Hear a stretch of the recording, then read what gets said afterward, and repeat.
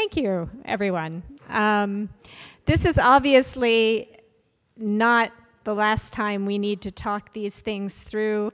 This is really conceived of as, you know, a luxurious chance to come together and begin to unpack some of what we face in our everyday, in all of our programs, when we're out there sweating it out, trying to figure out how we're going to get reading instruction to that last kid who happens to be a Guarani speaker but has somehow ended up in a classroom in Costa Rica. And that's what we're all about. We want every single child to have access to high quality reading instruction, and without solving these challenges around language of instruction and how we match the language of instruction to the language of the children, we're not going to succeed in that goal. So we're almost to lunch, which is the happy part, and the possibly more happy part is that we're going to do just a few more things before lunch happens. So with the colleagues with whom you are sitting, I would actually like you to take out your handy list of 9 topics. These were the 9 topics of consideration for the day. We did not get through all of them. And I would like us to attempt something of a speed date with these topics, and I'll explain how that's going to work. The tables that I am pointing to on my left and your right, so the front right over here, the table followed by Carrie Lewis, Sandy's table here in the middle, and Katsuri's table in the middle. I would like you to look at the topics that go from 10 to 6. And as you talk about those topics, I would like you to think of the top research questions you can think of for those topics. 10, 9, 8, 7, 6. Try to talk that over with your tables. The remaining tables, obviously, I would like you to start at the top of your page, talk quickly through topics 1, 2, 3, 4, 5, and try to identify some research topics you think are really important in those areas. You have 2 minutes. 3, 2, 1, go.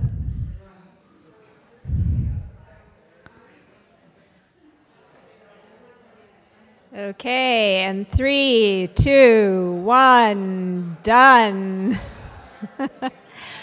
2 minutes is very short, but let's see what we've come up with. And I'll go ahead and ask for your patience as I try to say this colleague's name and hope he is still here. Do we have Hararuzufinjuho from Madagascar? Yes. Can you tell us a research topic that came to mind and what number it corresponded with for you? Hello, so I'm Hadza Razafnzatou, used to be a Minister of Education and Finance in Madagascar. The research topic that we were, that came out from the 2 minutes was, wouldn't it be better? Well, some research shows that instead of transitioning from one language to another, wouldn't it be better to just stay with both languages as long as possible, especially the mother languages? And some examples from Asian countries have been mentioned. That was 2 minutes. Thank you. Wonderful.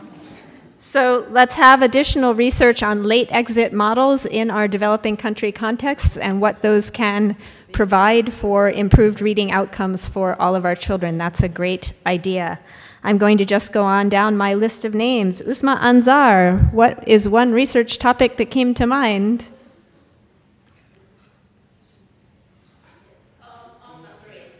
On number 8. Perhaps research on how much time do teachers require to master a language and then be able to teach it also? Yeah, I think that's really critical. So we hear all the time, oh, the teachers can't teach the language, oh, the teachers can't teach the language. And part of me is incredibly sympathetic and empathetic. And part of me remembers being a Peace Corps volunteer in northeastern Guinea, where there was no speaker of English, French, or Spanish. And let me tell you, how fast I learned to ask for the bathroom, the potato, the well, and the taxi stand. Teachers have more flexibility than we give them credit for, but on the other hand, we don't want to shortchange them in terms of preparing them for a new task. And I think the only thing that is going to help us find the right middle road is that kind of research. So that's a grand idea, Uzma. Jennifer Swift Morgan, are you in the room? She's getting coffee. She would be getting coffee. Hey, Coley. Oh, she's on a call. Can you think of one research topic that struck you that might be terribly important as compared to one of these 9 areas that we looked at today? I didn't listen to the earlier topics that were listed, but I think something that came up that I thought about was the colleague who talked about the research in Philippines and how the comprehension levels were so low. I was wondering, are we only looking at EGRA scores, or are we looking at other levels of comprehension to do assessments? So looking at that aspect, what is comprehension in certain contexts and countries? Okay. So comprehension, how to assess it well, what does it mean, and how do we measure whether we have it or don't have it? Exactly, and not just looking at EGRA only. Fantastic. And Jennifer Ojuwan. Okay. Rebecca Westerbrook, do we have somebody of that name here? Can you share with us one thing that came to mind for you?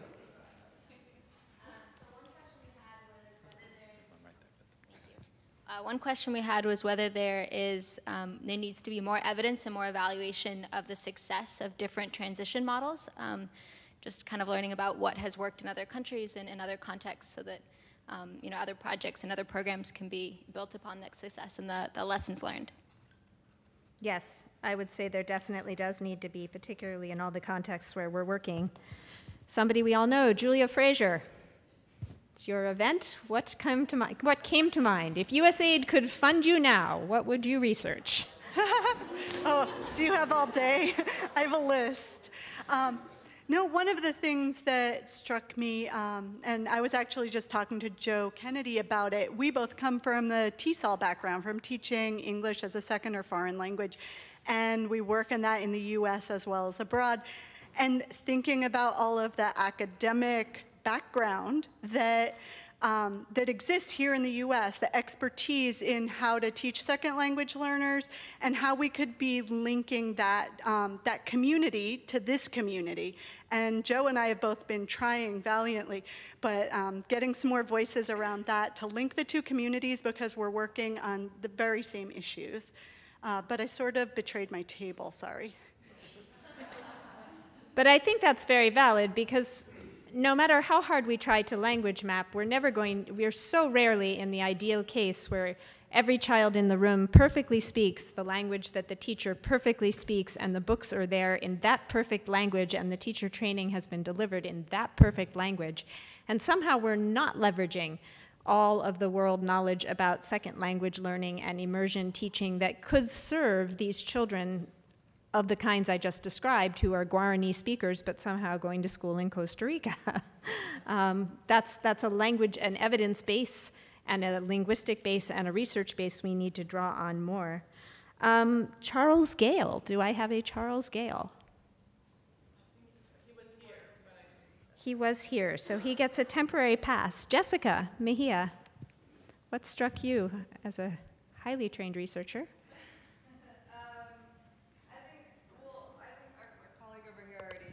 Talked about what we talked about in the 2 minutes, but I think one of the things that is always difficult for me is sort of the crossroad of the research that we know, mother tongue, learning in your language, all of that stuff, and the implementation of the reality in the classroom or the country and the constraints that they are under. So, right, and I think something that the community would benefit from is having a longer working session like this, where we can come up with some things like some decision trees, or stories of what people have done when they have hit a certain roadblock, because the roadblocks are many, and we all know what the idea, we know what the Wizard of Oz pearly gates look like that we're trying to get to, but we don't know what the yellow brick road always is, and it often seems to be missing some bricks.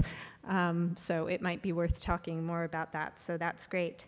What about Lawrence Goldman?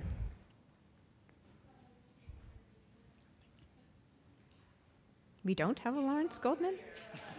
Carol? Have you been losing participants?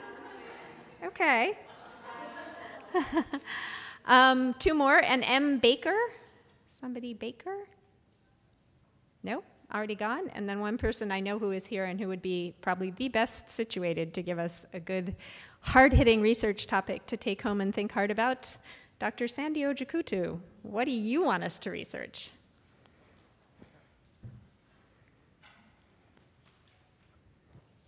This is one we put up on the board, and I noticed someone else put it up, so it was much more eloquent on the board, but here goes. The teachers are the critical element. We can put in all the books, we can put in all the blackboards, we can do our cascade training, but if the teachers can't really teach, we have a problem. It doesn't matter what we put in the classroom. So how to remediate that? Who's bold enough to say that in our projects, we will begin by testing the teachers? Are they fluent in reading at the primary 6th level, both in the mother tongue they'll be instructing and in the transition language? And if not, and most likely not, how do we support them? Not for a training or two, but for 2, 3, 4, 5 years. Is USAID willing to change its design and say, we'll test our teachers, and then maybe for the first year we'll actually train them and then support training throughout? If we don't address the fact that our teachers can't read in the languages we're asking them to do instruction, then we're never going to solve that particular problem. And we're only right now at USAID, after 6 years of implementation, bringing that up as a point of discussion. And the frightening reactions we give ourselves when we say, how do we build that into a design? What do we do? How much money is that going to eat? Oh dear, is that really where we want to put our money?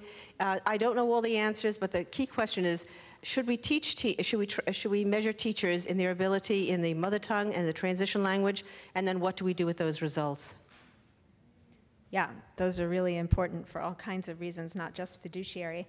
So thank you for all of those ideas. They complement the ideas that are on the board. I think, Julia, your intention is to take all of this and somehow have a workshop readout for everybody who's been here today. Everybody knows that I was put on the program for closing remarks, so I'm going to do my best, although my instincts are to say, okay, we're done, we're closed. But I do think that our presence here this morning is representative of a joint commitment. I mean, we are, and this is a new world for all of us. I didn't begin in development in this world, but we are a community that is committed to teaching children to read in languages they speak and understand whenever and wherever that is possible.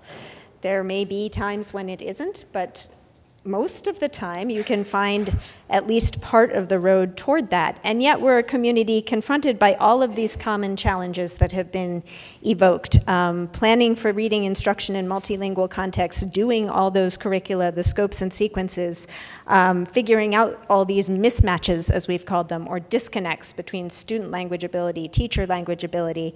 The language policy in country may not be favorable to what you're looking to do. These are all things that we live day to day to day. And the only response we've had so far that has seemed to move this topic along a bit is to really run hard after the data. I want to underscore again the incredible work done in the Ghana FHI 360 presentation.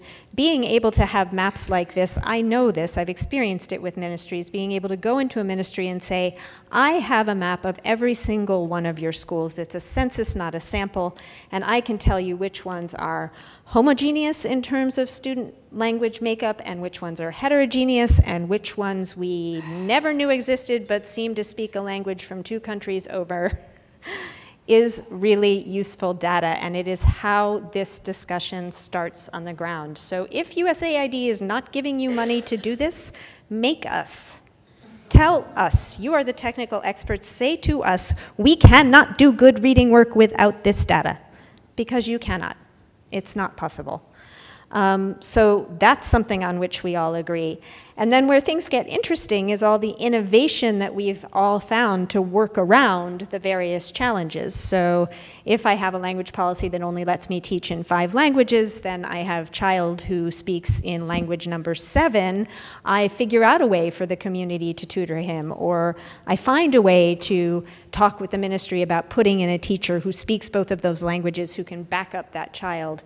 But it's at that very local individual level that we're solving these problems. And that's hard in these big USAID programs, but we have to know how to do it. And the more we can learn from each other's innovations in those ways, the better we'll get at doing this work. I want to go back to Julia's point. I think something going forward that we can do a lot more, we can allow ourselves to do now that we have a more or less joint commitment to teaching in languages children speak and understand, we can allow ourselves to look at immersion teaching models. We can allow ourselves to look at second language learning models, because that's what helps that child who speaks language number 7 when everyone else is speaking language number 5. And we have to be able to teach our teachers how to work with that child using those models that are about second language learning and second reading learning. So themes that continue to challenge us going forward: how do we collect the best data on language mapping and share it with partner institutions? This should become as typical as, cold supply chains for the health sector. This should not be innovative. This should not be out of the box. It should just be something we do. How do we make sure we have the tools on the tablets, the simple methodologies, the validated ways of going about this that will actually allow us to do this? What choices are available to us when working in languages where there is no codified orthography? Paul, where are you?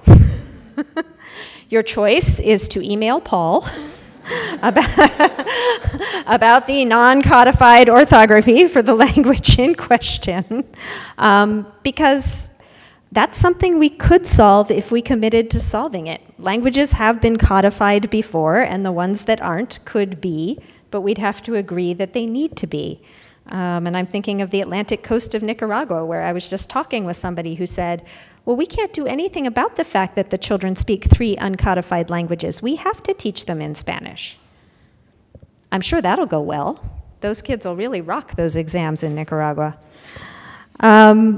What do we do in the multilingual classrooms? So Rachel had a really fascinating presentation here about how you start to break down what can bridge and what can't bridge from one language to another. And that was followed by Carol's reflections on making children aware at a meta-linguistic level of what they're doing. And we all know it, and Sandy's nodding her head. Kids are smart.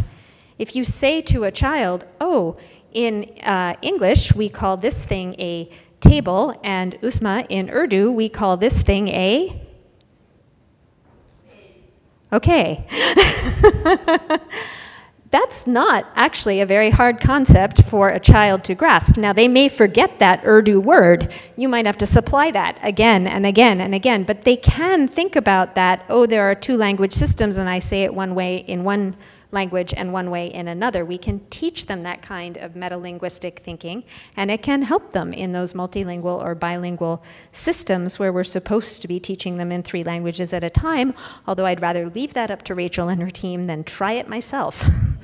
And then there's the teacher question. How do we make sure that teachers are comfortable without patronizing them? Teachers are not dumb.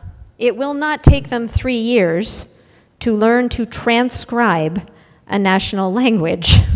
We need to give them the extra training support so that they know how they're going to write things in Sonrai or Malinke or Hausa, but we don't need to assume that our programs will be continually torpedoed for 5 years because they can't get those skills. They can.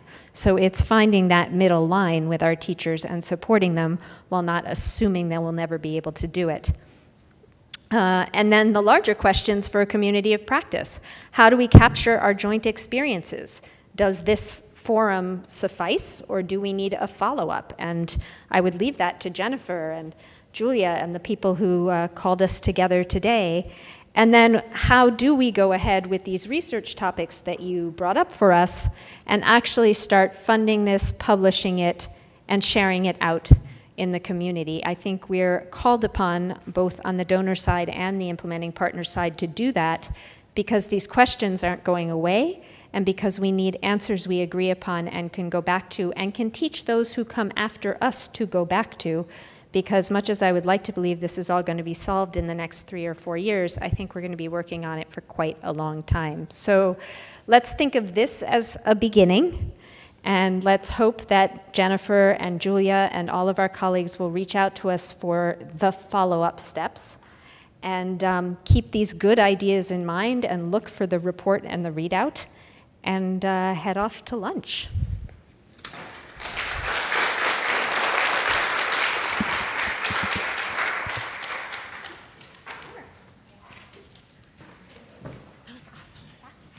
Thanks, everybody. A huge thank you to Rebecca for finding a way to pull these millions of ideas. I don't know how, there's probably a couple hundred questions on the wall right now, and she brought it together for us. So thank you very much, Rebecca.